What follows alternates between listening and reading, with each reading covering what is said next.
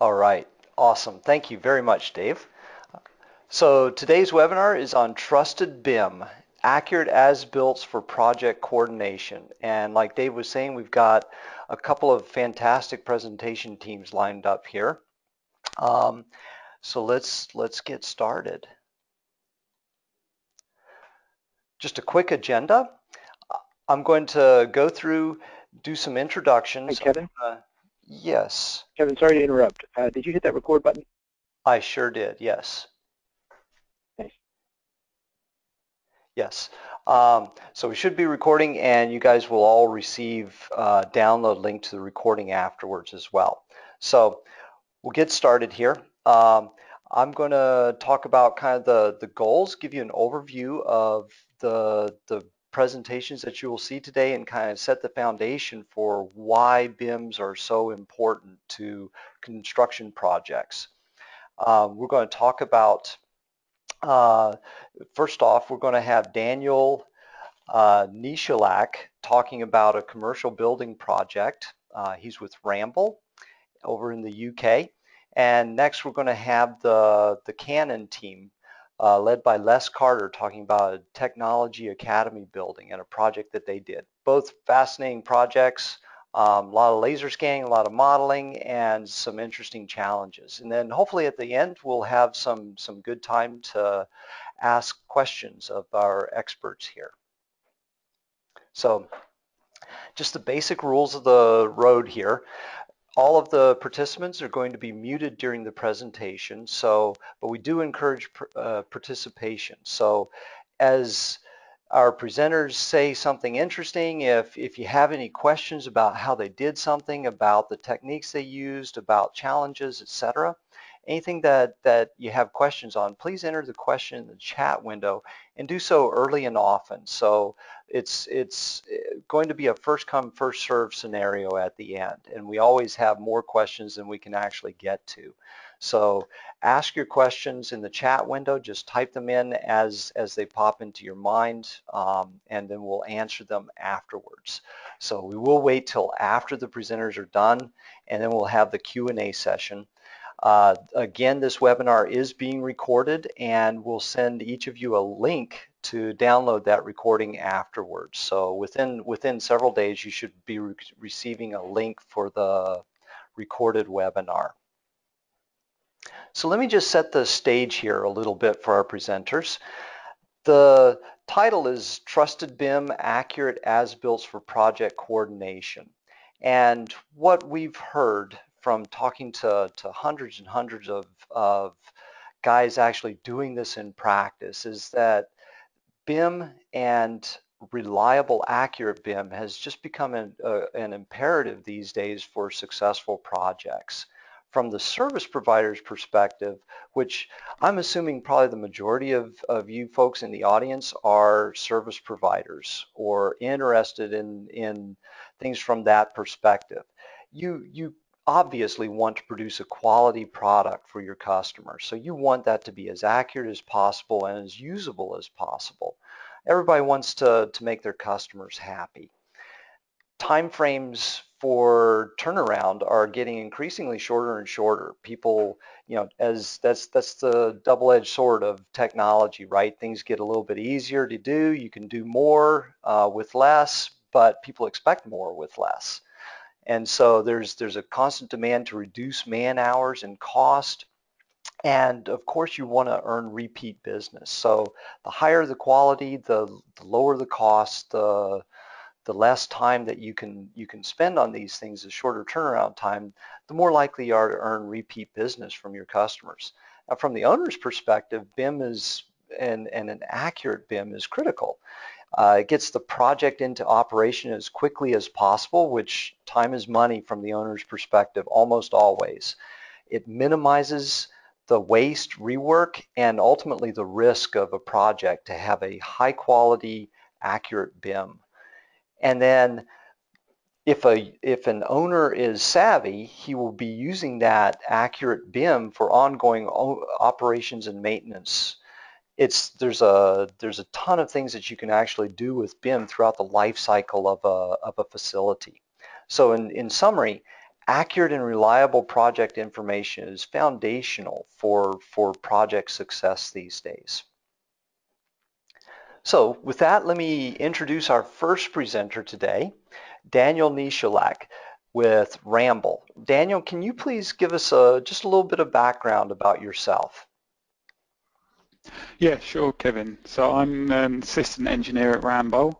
I've been here about 9 years now, and pretty much since day one I've been using point cloud data to build models in all sorts of software from Revit, Rhino, Edgewise now. If I move on a bit here. Come on. Okay. Well, thank you, Daniel. I hope I'm not cutting you off.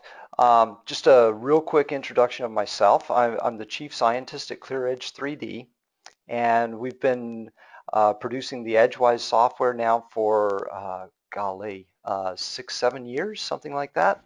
And we do a lot of work with cutting edge work in terms of automated feature extraction and analysis of point clouds. So with that, let me turn it over for the actual presentation to you, Daniel. I'm going to give you control of keyboard and mouse in just a second, but go ahead and take it away. Okay, cool. So a little bit about Ramble. So we're a global engineering design consultancy company. I'm actually based in the UK, and I work within the advanced engineering team. We mostly provide simulation, so finite element analysis and CFD, that sort of thing. But in order to produce that, we found that laser scanning was a great way to get 3D geometry. So we've actually been using that data for well over a decade now. And along the way, we started building processes to use scan data for BIM. And we've been doing that for quite some time as well. So the project I'm going to talk to you about is a commercial building that's in the centre of London. And the project was all about basically building an as-built Revit model that's very accurate so that the design team could fit in new equipment around what was actually there. And the client was actually another Ramble team, so it's a building services team. And what had happened on this project, they had designed a load of plant to go into this building that you see on the right there. And when it went to the contractor to build it, he didn't exactly build it to the drawings, and there were major differences, which you'll see here. So what the client needed was an as-built model so that they could actually fit in the correct services as per the design. In terms of challenges on this project, the biggest was probably the time frame. So the client needed an immediate start and really fast turnaround. And because of that, we ended up taking over the survey duties from another company because they just couldn't meet the deadline. And the other big challenge on it was actually getting the coverage required to actually see enough of the pipes and plant and equipment, which you can see in the image on the right there, because the right-hand half of that is where all the pipes are, and we've done about 25 scans just in that region, whereas the rest of the building has got like 5.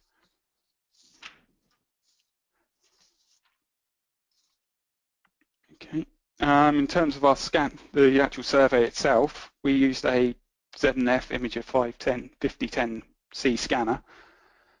As I said, this is a construction site, so the contractor was still on site doing stuff, so we had to work around them, and there's obviously safety aspects involved in that.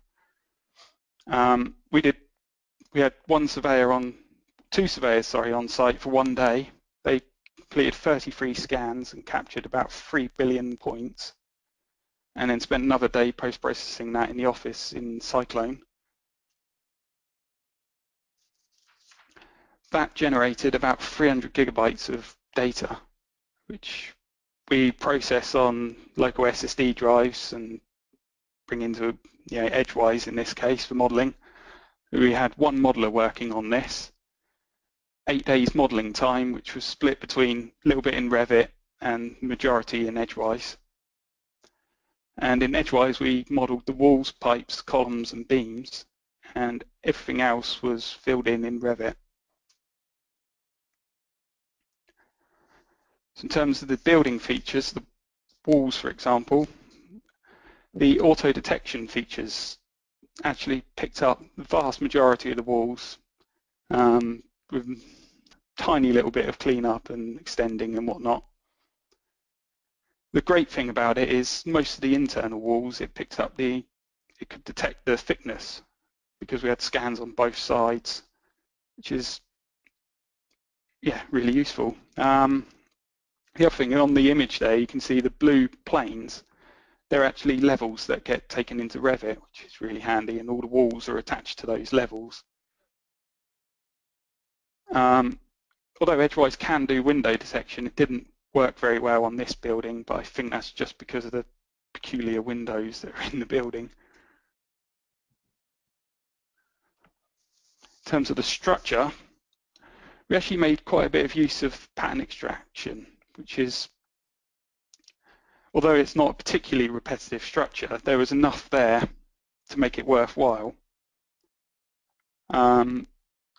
But actually the biggest time saving I found was actually just automatically sizing beams and columns. And this is great because it's not just a time saver, it also reduces my interpretation of what is actually there. I don't have to, look at that section profile and figure out it's a whatever beam. Yeah, the software is telling me this is the best possible fit.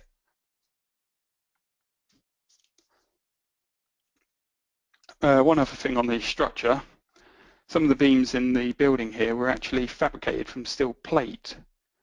And as it wasn't a structural model, it's more for reference and clashes and fitting new stuff in, I decided to just define a new I-beam section in Edgewise and get that to find them all. But one thing that I found was that you have to get these values in the table at the bottom here correct, or it doesn't go into Revit, which is typical. And I've got a little animation here which just shows the walls and the structure against the point cloud. And I hope that plays okay for everyone.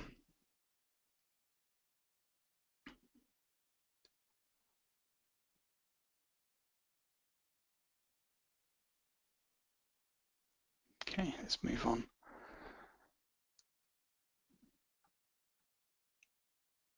Okay, for the MEP, the auto pipe extraction found the vast majority of the pipes in the building, which is great.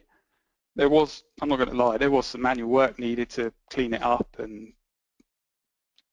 we also had to add in about 25% additional pipes that weren't found and connect the ones that were, and so on and so forth. But still, as you'll see, there's really good benefits to doing it this way. And just a couple of quick tips for everyone on this.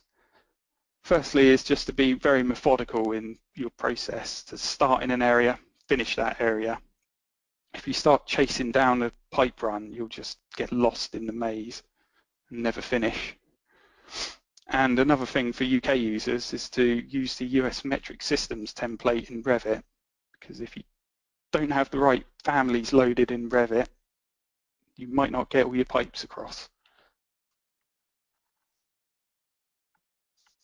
And there's a little animation of the pipes going in against the point cloud there.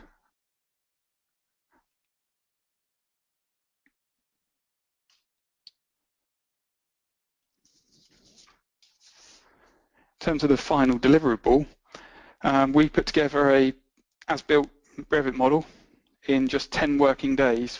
That includes the survey and delivering the model to the client.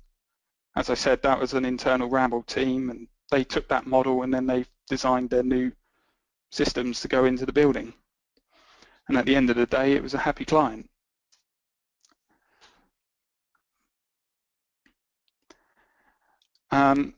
In terms of time savings with Edgewise, with the old workflow of manually doing this model, I think it would have taken about 20 days. With Edgewise, we spent 10, as I said, and that includes the survey.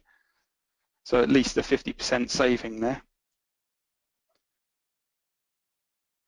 And this here, so on the left you can see what was automatically detected in the pipe model, and on the right is the final cleaned up model. And you might look at that and think, wow, that's missing a lot of stuff, or there's a lot of false positives towards the top there, for example.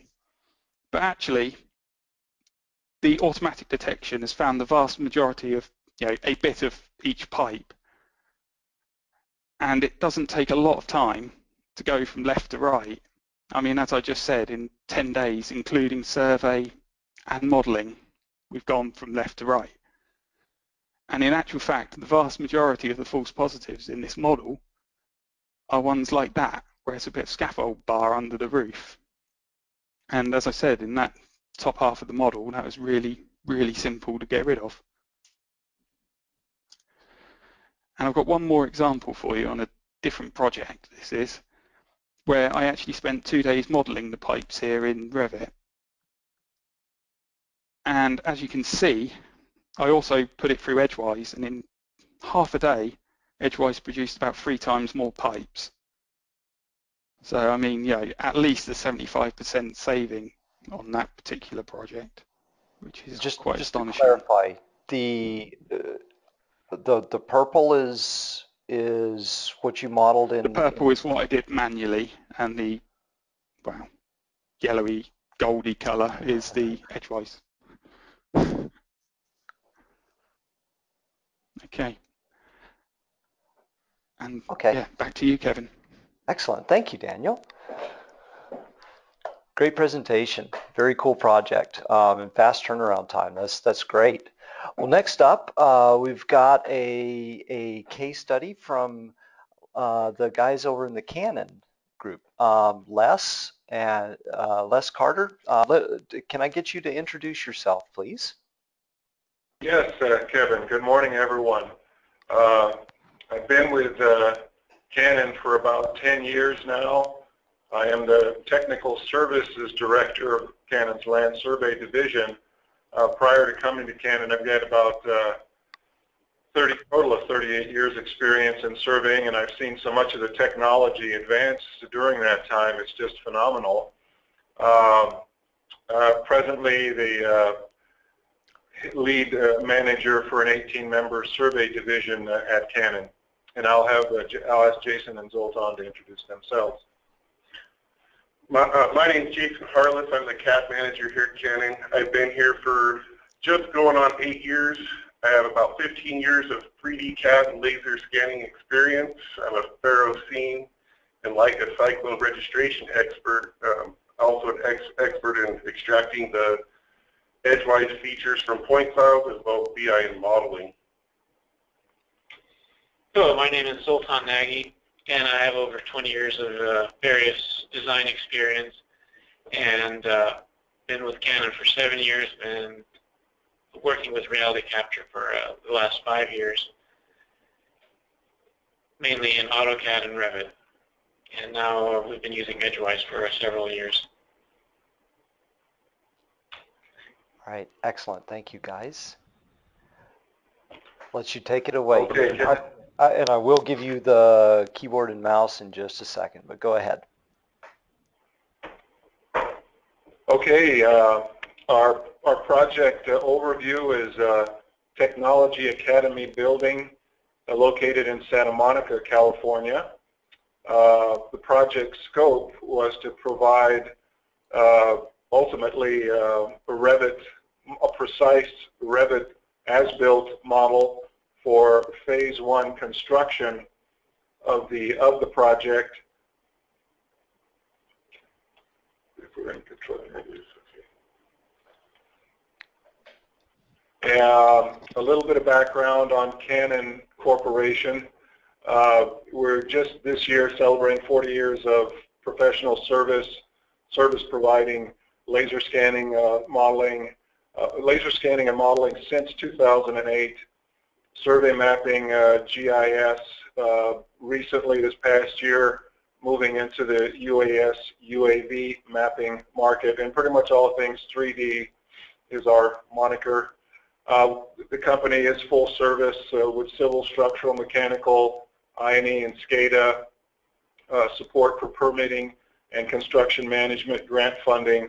We have offices in Los Angeles, Ontario, California, Santa Barbara, Bakersfield, and we're here in San Luis Obispo today.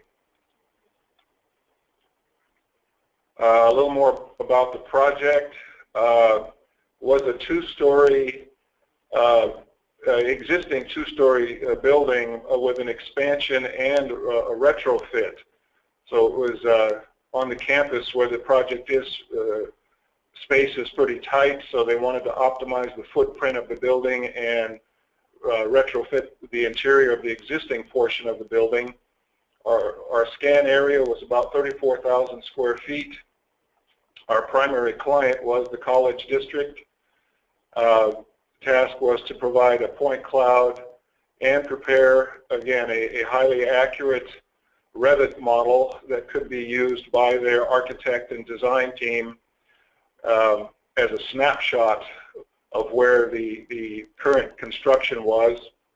The client needed the updated as-built conditions of the building because things had changed, and it did require a high level of detail of the existing HVAC and MEP, the existing air conditioning, piping, conduits, fire sprinkler systems.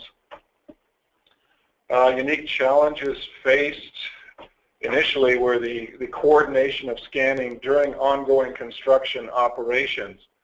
As Daniel noted in his presentation, this is a key aspect of site logistics, is just trying to work in and around, safely work in and around construction operations. The scanner locations had to be strategically identified because there was a lot of obstructions. As you can see, the existing materials that were in supplies that were in the building, a lot of equipment coming and going, and in the construction materials. I just wanted to point out too that this image right here was taken from the clear view, so it's an actual scan location, and this is a scan cloud image here. Key point, Jason. It's that image and this one that follows are from the it's the colorized point cloud from the Faro scanner. They're not photos. Okay.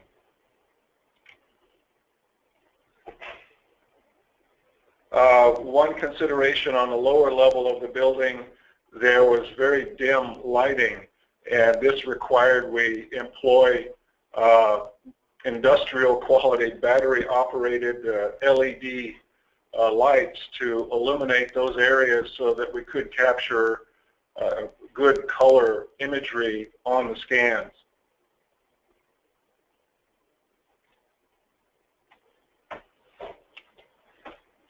So another one of the unique challenges that we faced on this was the large number of smaller diameter pipe.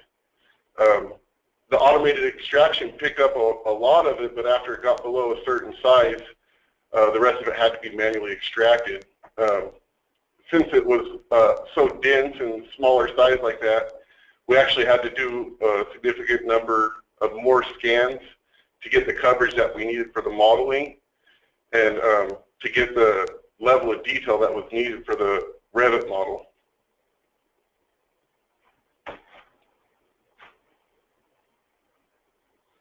This image here is also from the point cloud itself.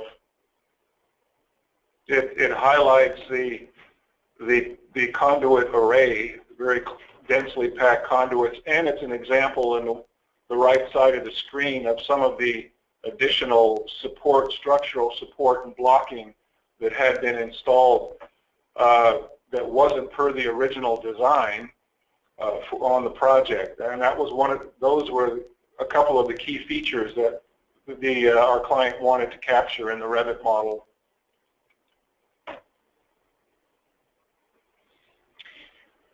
This slide shows all the wood blocking that was in the ceiling area, and in this one we used Edgewise to do the extracting of the wood blocking, and it wasn't an auto extract, but where you simply highlight the area and then it finds the shapes. And that's one of the features I really like using because it has steel and wood library, so we could extract all the wood blocking. It was sort of semi-manual. You select the area, but it accurately places the corners of the wood block.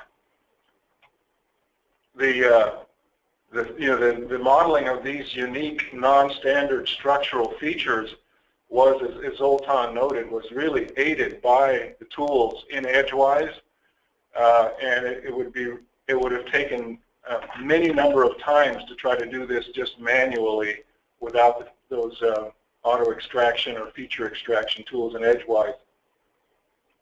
The images also show the areas that were the piping that was interfered by the structure itself. So all the steel and wood that was in the ceiling interfered with the fire sprinkler systems that they required to be modeled as well.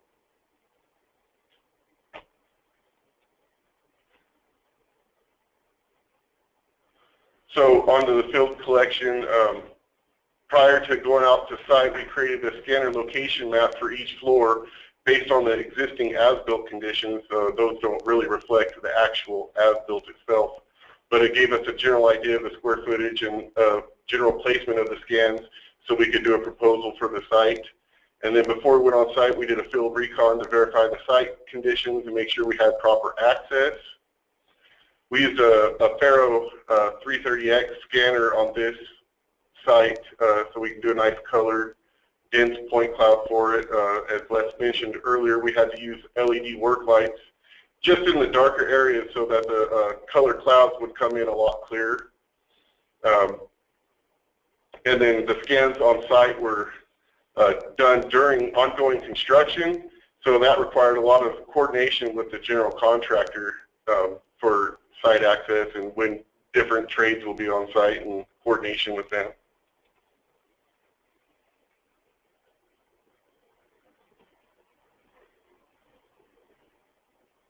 Okay, a little bit of a delay there. Go ahead. Yeah, so we actually did 134 scans on this. The field collection time was about 7 days. And just to point out, too, this was done between 2 offices. So our LA office did the actual scanning on site and then sent the data up to us here in San Luis Obispo, and we took on all the modeling. So it was an existing multi-story building with the drop ceilings and interior walls and existing rooms. That's what they required us to scan. They didn't really need the interior walls, so that was a bonus for them. The project had to be in the contractor's coordinate system so that if other trades were doing design, everybody can coordinate with a full model at the end. And then the registration software we used was Faro Scene.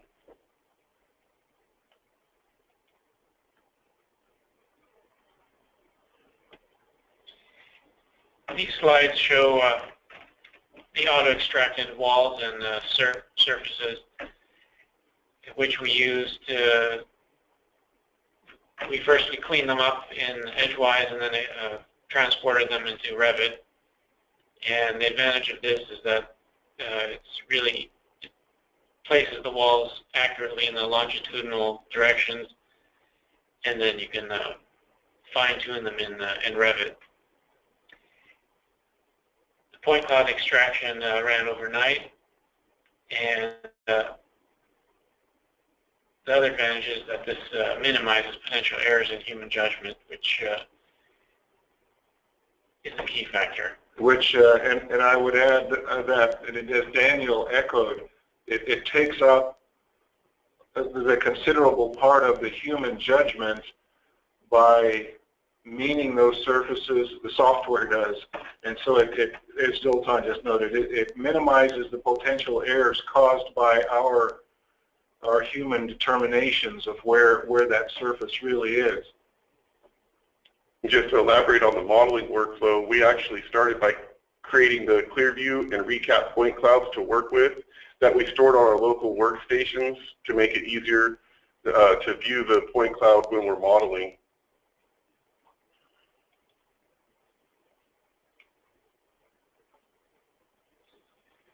On this project, two modelers worked together in parallel, one working on the mechanical features and Revit model, and the other working on the steel and piping details.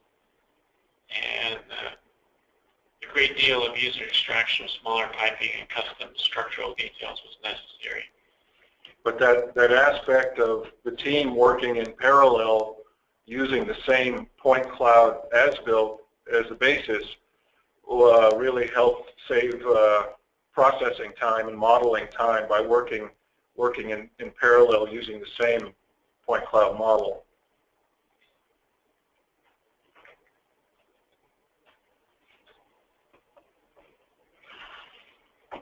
This slide shows the mechanical equipment.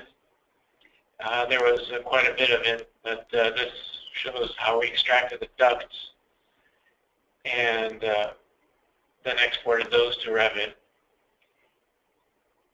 where we did more tuning with referencing the Revit, the recap point cloud. And as Zoltan had noted prior to our session, that the wall openings and custom features that were modeled in Revit using the point cloud, that was still aided, and the time was reduced by having a precise and truly trustworthy point cloud to reference in the effort. Yeah, and since the walls were already built too, all you really had to do within Revit is just cut out the windows and doors in certain areas. So our final deliverables to the client, they required a Revit as-built, which reflected a detailed reality capture of the building. So that kind of explains the level of detail that they needed.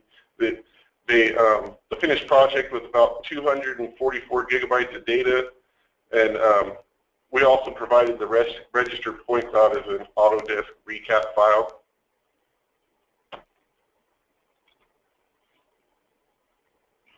So the Edgewise workflow time savings.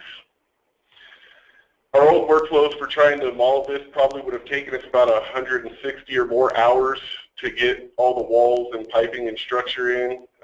I think it's my opinion that Edgewise saves at least half the time by doing it through their automated workflow. So by extracting the walls, the structure, Edgewise probably gave us a 50% cost savings on the modeling side.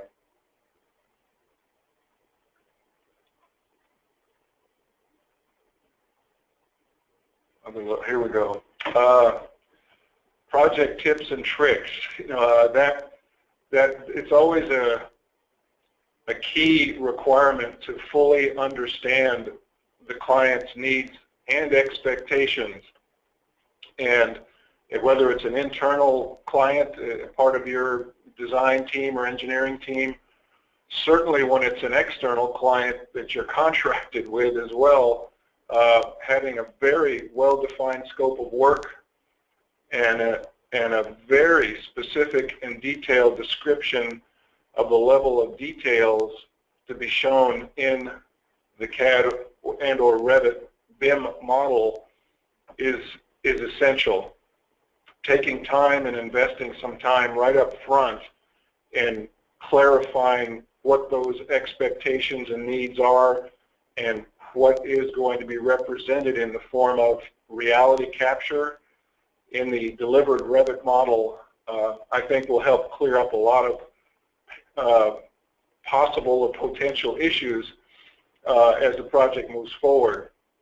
For this project, also another key challenge that Jason and Zoltan addressed aptly was the many non-standard structural features that had to be highly detailed, the infinite number of small diameter pipe and conduit and fire sprinkler lines, and up to and including fire sprinkler heads, I believe also, that the client wanted in the Revit model, and the non-standard, I don't know that any ducting for heating and air conditioning ventilation systems are standard, but they were non-rectilinear trapezoids and curved features that had to be custom built. So understanding that going into the project would help, understanding those custom features that have to be modeled would help in your estimating of the work effort. That pretty much, I think, rounds out our formal presentation, and we'll stand by, I think that's the last one. We'll stand by for any questions. All right, excellent. Thank you, guys. That was a great presentation. Neat project. Well, let's dive into the questions. We've gotten a number of questions already from the audience, and I want to encourage you guys. If you have additional questions, please go ahead and just type them into the chat window, and we'll try to get to all of your questions if possible. But just as things come up, please just type them into the chat window and ask for further clarification. So. First question here is for you, Les. With the wooden blocks, and actually let me address the whole Canon team here. The wooden blocks that you guys were extracted, it looked like they were laid out in a fairly regular pattern. Were you able to use the pattern extraction tools to any advantage on that project? Not on this one. We didn't. I've used it in another project, but on this one, they were too irregular to use the pattern extraction. Okay. Yeah, just curious about that. Daniel, this one's for you. You didn't, at least we didn't notice how big the site was that you were working on. Can you give us a size estimate for kind of the scope of that project? Square feet, square meters? Oh, I don't know off the top of my head. I've not looked that up. It must be about sort of 50 meters, no, a bit more than that. Somewhere between 50 and 75 meters square, I would have thought, in each direction. So 50 meters by 50 meters? Yeah, something like that, Okay. I would have thought. Maybe a little bit more than that. Okay. Wow. Okay. Very good.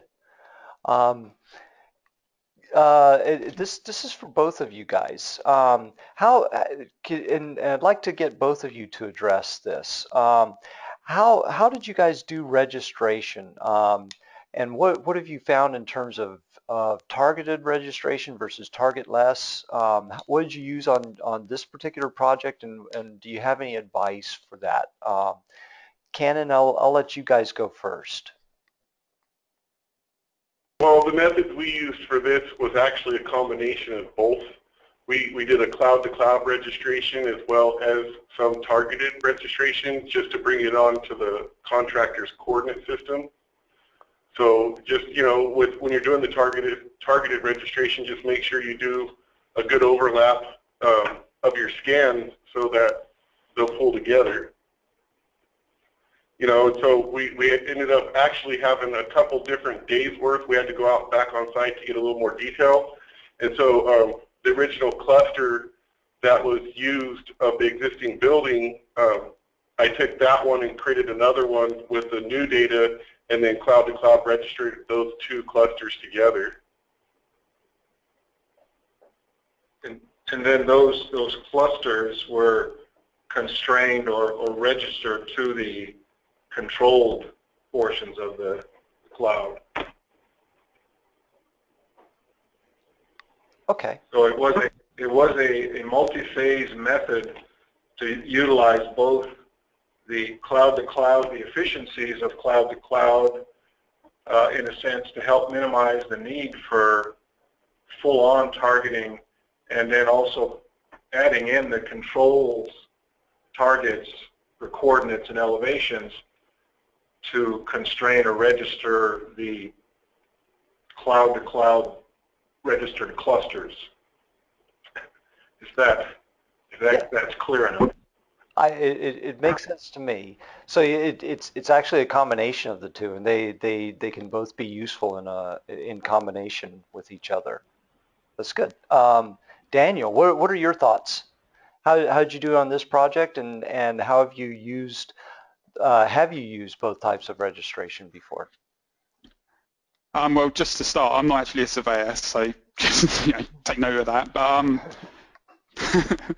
But as far as I'm aware, we used a combination on this as well. I think it was mainly that they used the targets to do an overall fit, and then they've just tidied it up, tightened it a little bit with the cloud to cloud. Okay, fair enough. That sounds good. Um, Canon, Daniel talked a little bit about some of the false positives that they got using automated feature extraction. This is something that I've talked to a number of people over the years about. But I'm curious about your thoughts. In your mind, how does the benefit of automated feature extraction versus the time spent, uh, cleaning up some of the false positives that you get, does it outweigh the? What are your thoughts on the balance between those two? Well, to start off, those tools have gotten a lot better over the years. Starting off in Edgewise, it wasn't as good as it is now, but the improvements are spectacular. And even when we had more false positives to work with, it still didn't take that long to remove anything from the model. When you first start using Edgewise, you're kind of developing your pattern of doing things and how the tools work, so it could take a little time there. But all in all, once you get that workflow down and understand how the tools work, I mean, it saves at least, I would say, half the time rather than just modeling just straight through each pipe at a time. So the automatic extraction is a fantastic tool. And Kevin, I would only echo that what I've observed or what we've discussed internally is that the effort to clean up any, false positives for lighting or corrugated pipe or other features that aren't in fact needed is just a fraction of the time saved in the auto extraction tools. So I mean, that's the team's experience, is that the cleaning up of false positives is a very minor consideration. And as Jason noted, once you get familiar with the tools that are there. Okay, excellent. Yeah, I've heard that from a number of people. I'm just curious. Let me see some of these other questions. We've got a bunch of them. I'm not sure who to address who this question is for, so I'll ask it of Daniel. Can you talk more specifics about the scope of work and level of detail of the model that you were required to create? Well, the scope, we was basically asked to model whatever, the focus was really on the pipes and getting that in there, because there was a massive difference in where they put the pipes, and anything else was more just reference, really. So they weren't after, millimeter accuracy on every single piece of steel work, or every bolt, or whatever. They just wanted an overall picture of that sort of stuff, and the main focus was on the pipe work. Okay. Is that clear?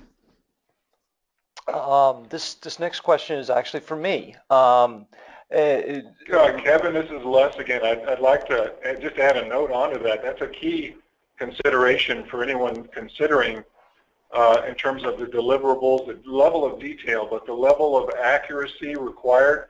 If it's plus or minus a few millimeters versus plus or minus a few centimeters, it is a key consideration. And I appreciate Daniel highlighting that when you're developing your scope of work, understanding what is for the client, and sometimes you have to enlighten the client as to what is actually providing the value to them. So in satisfying their design or engineering needs. So if plus or minus several millimeters is needed because they're prefabricating a component system and they need that to slide right in and bolt right up, as opposed to, as Daniel noted, they just need to know that something's there plus or minus a half an inch or an inch or something, so of tolerance. So the tolerances are a key factor as well. Absolutely, absolutely, and that's got to drive cost and schedule and all sorts of things, even feasibility.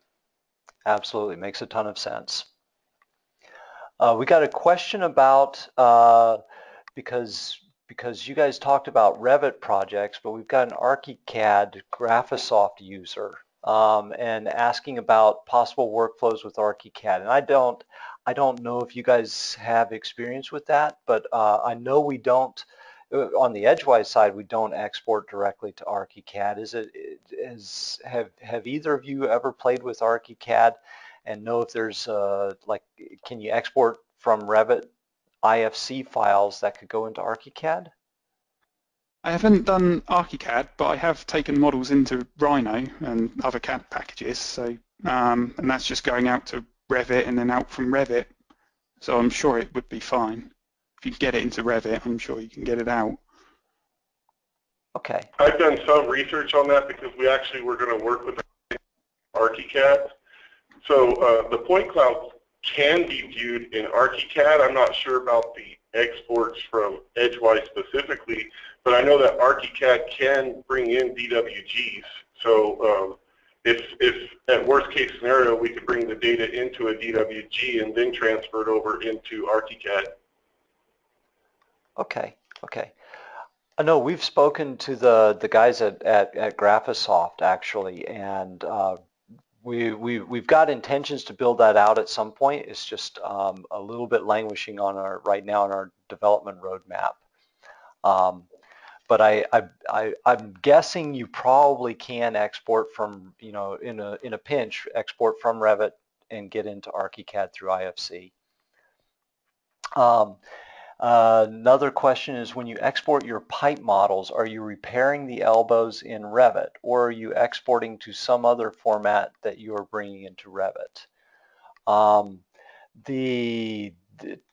Under the hood, and I'll take this one because I know what's happening under the hood of the software. The software Edgewise comes with a Revit plugin. And when it imports Revit Edgewise models into Revit pipe models, it rebuilds the pipe model internally, and so it creates a fully functional Revit elbow in the right place and everything like that. So it's kind of going through and rebuilding everything once it gets into Revit to conform to all of the Revit standards. So that's kind of, I hope that answers the question.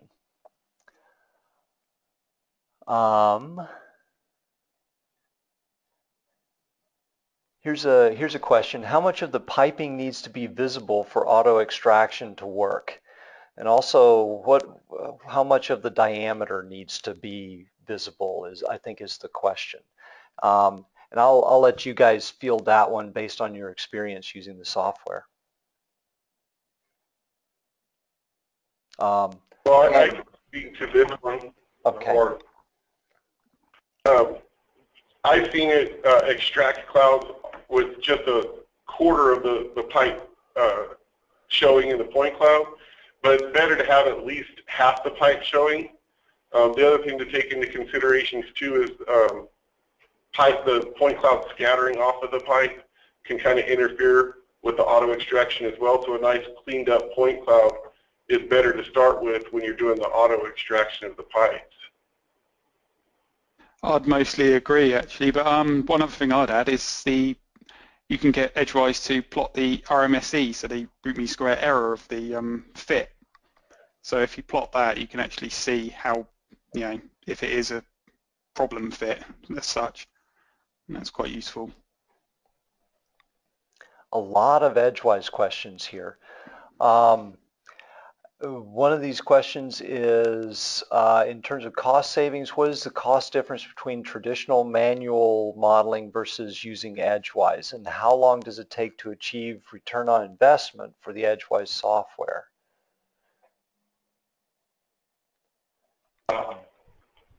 Daniel, if you want to, I'll jump in, but we have something to say about that, sure. Oh, okay, I'll just go with it. We've been with edgewise, and I want to say since it was in a beta format, and how long that goes back quite a number of years. But even 6 years ago, in some of our very preliminary applications for edgewise, especially on the piping extraction, we did a lot of energy, oil, and gas support, engineering work, and I wanted to say, even in our early phases, if it saved conservatively 30% of the CAD user modeling time, and that was 100. Let's say it was 100 hours worth. Would have been 100 hours worth of manual CAD modeler time. 30 hours, I think, savings far exceeded the cost of the software on our first initial projects. So even as we were learning the software, it had a cost savings on our first 2 or 3 projects and paid for itself. I'd like to add to that too, the actual learning curve itself isn't that steep on the edgewise software. It didn't take me but maybe a couple, 3-4 days to understand where the tools are and to become really super proficient. I mean, a couple weeks I was really proficient in the pipe modeling itself. Yeah, I'd agree with the guys at Canon. Yeah, it probably within a couple of projects it had paid for itself in terms of the software. So I mean, there's not much of a learning curve, like Jason was saying. Cool. That's great to hear. We've got somebody asking the same question 3 times, so this is an important one. Does Edgewise manage Trimble TZF point clouds, or do we have to convert to an ASCII format? It does. It does handle the TZF file format now. If you hadn't heard, we are working quite closely these days with Trimble. They have a Trimble version of our software, but even the regular Edgewise version of, the clear edge version of Edgewise has the TZF file import. So that works beautifully now. Did you use any type of, and let me ask both of you guys this, because I think this is an important question. Did you use any type of template for defining your level of detail on your Revit deliverables? For example, the US IBD level of detail. Canon, I'll let you guys go first on that one.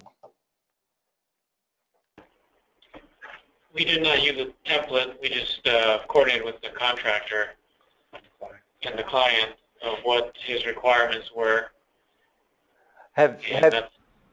What about on other projects? Have you ever used a template to specify LOD requirements and deliverables?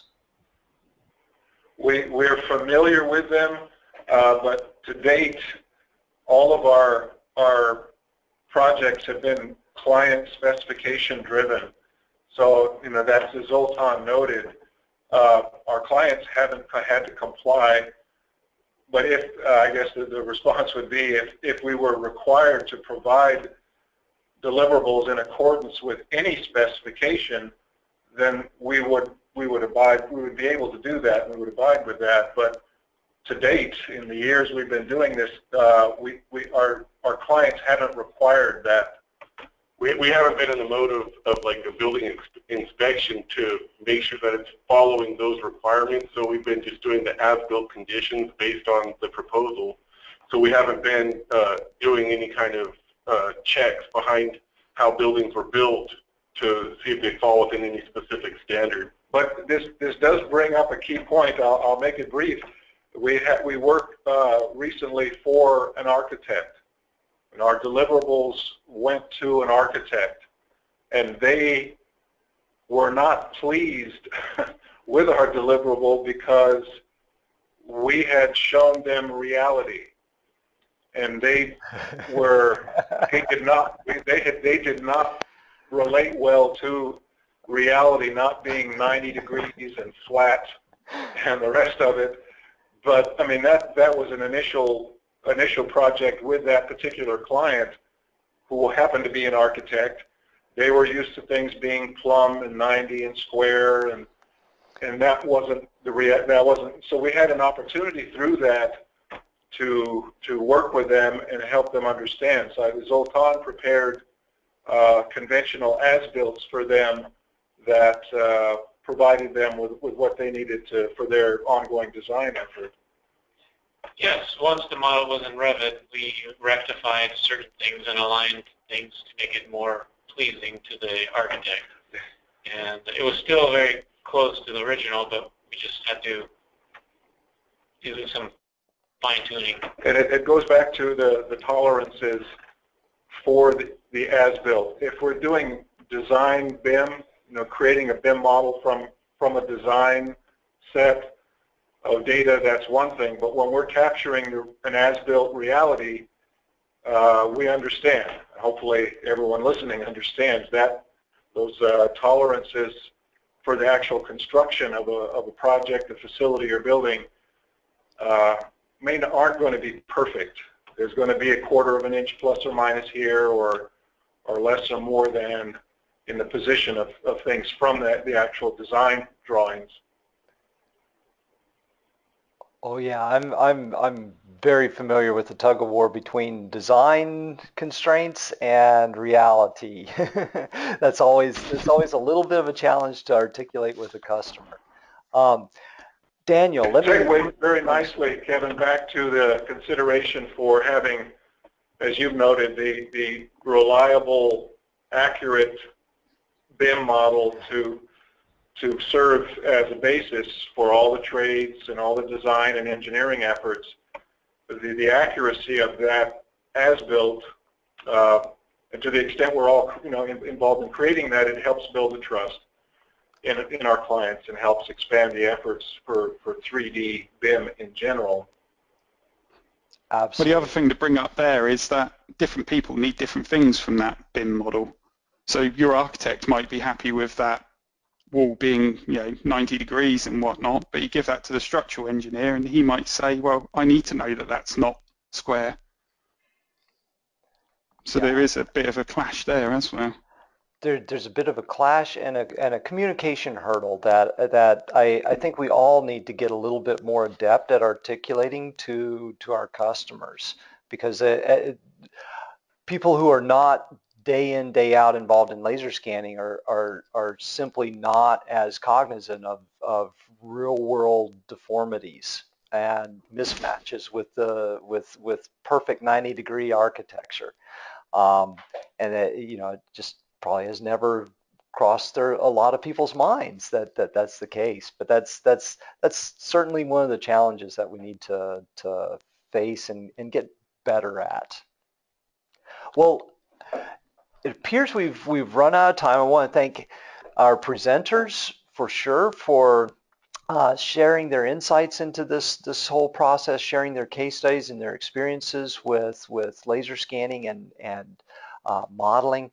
Thank you guys very much, and also thank you to the audience. I really appreciate the continued support and big attendance numbers. That it seems like there's a lot of interest in this type of technology and just building a community around sharing knowledge on how better to do our jobs. So thanks to everyone, and we'll see you on the next webinar. And you will get just real quick, you will get a link to this recorded webinar in the next day or so. Thanks a lot, everybody. Take care.